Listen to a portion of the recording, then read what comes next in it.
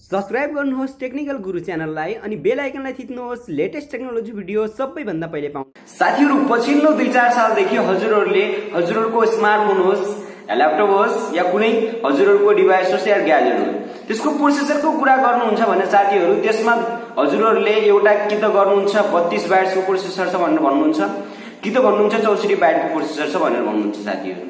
अब साथीहरु कहिले सोच्नु भएको छ कि यो कुनै 32 बाइट्स के हो 64 बाइट्स के हो यस बीचको भिन्नता के छ यसको बारेमा कहिले सोच्नु भएको छ साथीहरु? हो साथीहरु, आज यसैको बारेमा यो भिडियोमा जान्दैछौं साथीहरु।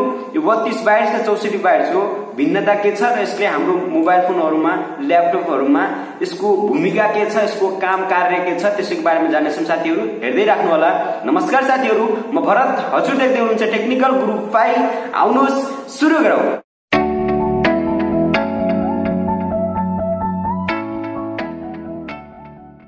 साथीहरु 64 बाइटको कुरा गर्दाखेरि साथीहरु जुन AMD छ प्रोसेसर बनाउने यसले 2003 सालमा यसले हाम्रो कम्प्युटरहरुमा ल्यापटपहरुमा जुन लगाउनको लागि प्रोसेसर लगाउनको लागि 2003 सालमा यसले लन्च गरिदिएको थियो र त्यसपछि हामीहरुले आफ्नो ल्यापटपहरुमा कम्प्युटरमा लगाएर युज गर्यौं साथीहरु। अब यसको 8-9-10 वर्षपछि यसले जुन आइफोन छ हाम्रो आइफोनले आफ्नो 5S मोबाइल छ यो 5S मोबाइलमा टेस्ट गरेको थियो 2013 सालमा लगभग 13 सालमा युज गरेको साथीहरु 64 बाइट्सको प्रोसेसर लगाएर मार्केटमा ल्याएको थियो। त्यसपछि जति पनि मोबाइल फोनहरु आए स्मार्टफोन आए सबैले 64 बाइट्सको प्रोसेसर लागेको स्मार्टफोनहरु आए साथीहरु। अब म हजुरहरुलाई यो जुन 32 बाइट्स र 64 बाइट्स यसको बीचको भिन्नता कसरी सम्झाउन कोसिस गर्छु भने साथीहरु म हजुरलाई यो तीनवटा पोइन्टमा सम्झाउन कोसिस गर्छु साथीहरु। पहिलो पोइन्ट के निस्केर आउँछ भने पहिलो पोइन्ट जुन मेमोरी एड्रेसिङ निस्केर आउँछ साथीहरु। अब मेमोरी एड्रेसिङमा के निस्केर आउँछ भने साथीहरु जस्तो म हजुरलाई उदाहरण दिन्छु एउटा। हामीले पहिला पुरानो मोबाइलहरुमा हजुरहरुले इन्टरनल मेमोरी पाउनु हुँदैन थियो। त्यसमा मोबाइलमा हजुरहरुले एक्सटर्नली बाहिरबाट खरिदेर लगाउनु पर्थ्यो मेमोरीहरु। जस्तो हजुरहरुको मेमोरी कतिसम्म लगाउन सक्नुहुन्थ्यो त्यसमा हजुरहरुले लगभग 1GB 2GB धेरै भए 4GB सम्म हजुरहरुले त्यसमा लगाउन सक्नुहुन्थ्यो। मैले देखे अनुसार त्यति हो साथीहरु। अब त्यसमा हामीहरुले 4GB सम्म लगाउन सक्थ्यौं। अब त्यसमा लगाउन सक्दाखेरि हजुरहरुले यो त्यसमा कति बाइट्सको जुन प्रोसेसर थियो त्यसमा 32 बाइट्सको प्रोसेसर युज गरेको साथीहरु। अब यो 32 बाइट्सको क्यापेसिटी कति हो साथीहरु 4GB मेमोरीसम्म यसले जुन एड्रेसिङ गर्न सक्छ।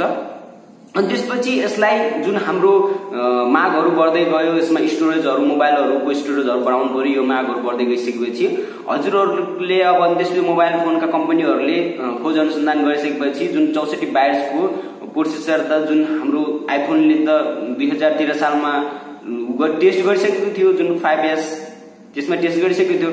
त्यसपछि हजुरहरुको जुन 64 बाइट्सको प्रोसेसर लगाइसकेपछि हजुरहरुले यसलाई हजुरहरुको मेमोरीको जुन क्यापेसिटी छ मेमोरीको जुन जीबी छ त्यो बढाउन सक्नुभयो र हजुरहरुले यो 64 बाइट्स अहिले सबै ठाउँमा प्रयोग भएको देख्न सक्नुहुन्छ।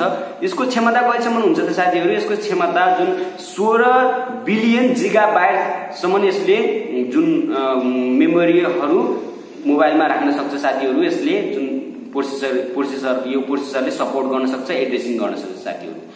अब दोस्रो पोइन्ट के निस्केर आउँछ साथीहरु? दोस्रो पोइन्ट क्याल्कुलेसन स्पिड निस्केर आउँछ साथीहरु। अब क्याल्कुलेसन स्पिड के हुन्छ त साथीहरु? जस्तो 32 बाइट्सको कुरा गर्दाखेरि दुईवटा जुन पोइन्टहरु हुन्छ 32 बाइटको यो दुईवटा पोइन्टहरु बीच यसले एड्रेसिङ गर्छ साथीहरु। जुन मतलब स्पिडहरु क्याल्कुलेसन गर्छ दुईवटा पोइन्टहरु बीच जुन 32 बाइट्सको दुईवटा पोइन्टहरु बीच मात्रै यसले क्याल्कुलेसन गर्ने गर्छ साथीहरु। अनि त्यसपछि अर्को जुन 64 बाइट्सको छ यो 64 बाइटले पनि आफ्नो दुईवटा 64 बाइटको पोइन्टहरु बीच यसले क्याल्कुलेसन गर्ने गर्छ। यसको स्पिड त्यति नै हुन्छ साथीहरु। यसलाई पनि पछि हटाउन यसलाई पनि अघि बढाउन के आउँछ यसमा साथीहरु?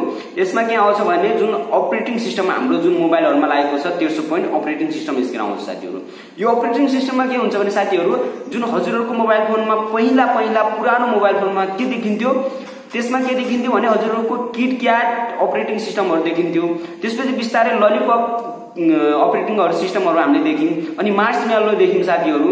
त्यसपछि बढ्दै अगाडि गयो अहिले हामीहरुले एन्ड्रोइड 9 बाइटसम्म लन्च जो हामीहरुले युज गर्न थालेका छौं जुन हामीहरुले 1 प्लसमा पनि युज गरेका छौं। अनि त्यसपछि आइफोन 10s आरमा पनि हामीले त्यसमा युज गर्न सक्छौं। आइफोन 10X म्याक्समा पनि हामीहरूले युज गर्न सक्छौं त्यसको लन्च भइसकेपछि साथीहरु। अनि त्यसपछि साथीहरु हजुरहरूले यसमा जुन अपरेटिङ सिस्टम छ, अब हजुरहरूले जुन 32 बाइट छ, यो 32 बाइटलाई हजुरहरूले किटक्याटमा मात्रै यसलाई लिन सक्नुहुन्छ। अनि त्यसपछि हजुरहरूले यो भन्दा धेरै लिनको लागि 64 बाइट लिनको लागि 64 बाइट लिनको लागि हजुरको ललिपप मार्समेलो यो हुनुपर्छ। यदि हजुरले किटक्याटमा 64 बाइट लगाउनु भयो भने त्यसमा हजुरहरूले मेमोरी इन्क्रिज गर्न सक्नु हुँदैन साथीहरु। त्यसको लागि हजुरको अपरेटिङ सिस्टम पनि इन्क्रिज गर्नुपर्छ। त्यसपछि हजुरहरूले अगाडि बढाउन सक्नुहुन्छ जुन स्टोरेजहरु साथीहरु।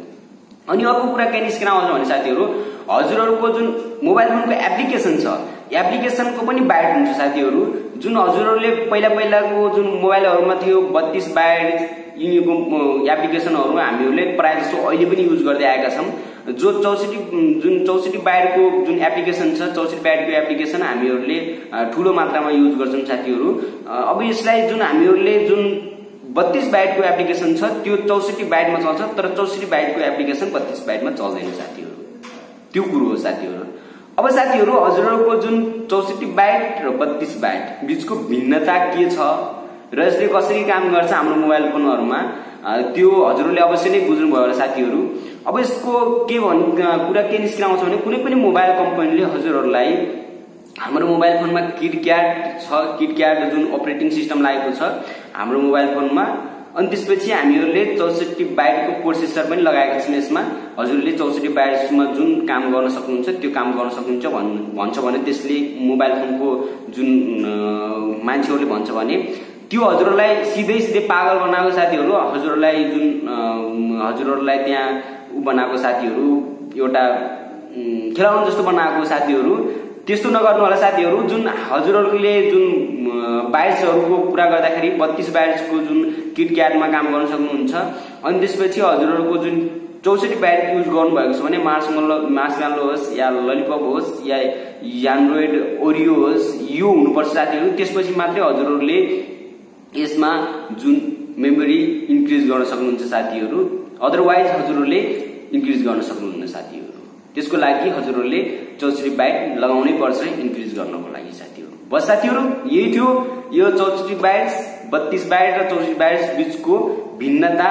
हजुरहरूलाई 64 बाइट र 32 बाइट बीचमा अब केही पनि जुन जिज्ञासाहरु छ जिज्ञासाहरु रहँदैन होला यो भिडियो देखिसकेपछि मलाई आशा छ साथीहरु।